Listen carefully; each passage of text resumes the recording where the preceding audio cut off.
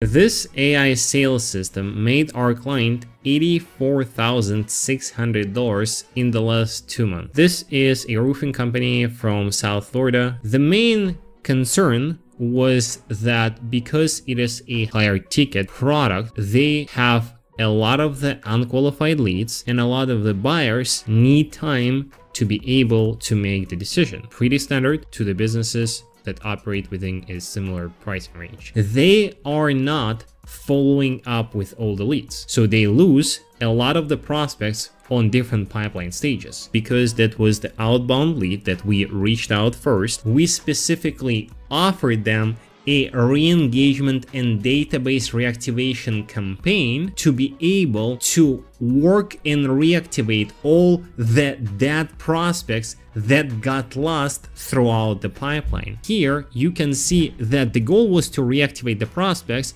and we are currently using the voice, and then we're using the SMS to actually follow up, and we're planning to also test the RVMs, which is the personalized ringless voicemail messages. So let's say that he is looking for a roofing service for his home in Detroit, something like that. It doesn't matter. Now, when we are going to add another tag, which is a start database reactivation, we are going to receive a phone call almost immediately. Okay, so we're getting that. Hey Eugene, it's John from South Miami Roofing. I'm following up on your previous inquiry about roofing solution for your home in Detroit. Last time you were looking for options for your home's roof. Are you still exploring roofing solutions, or have you already taken care of it? Yeah, sure. After the fact that I said that yes, I'm interested, it moved us, as you can see here, to Eugene here into the interested pipeline.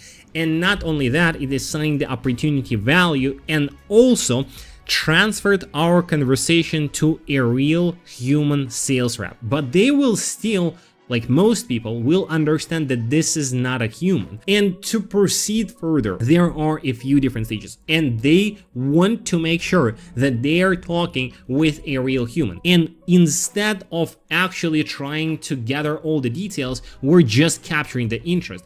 And this is where the value is. When the prospect did not answer, we are launching a start follow-up sequence. But when the prospect answered, we're just assigning him into one of these two pipelines. So we'll keep you guys updated. Thanks for watching. Have a good one. Peace.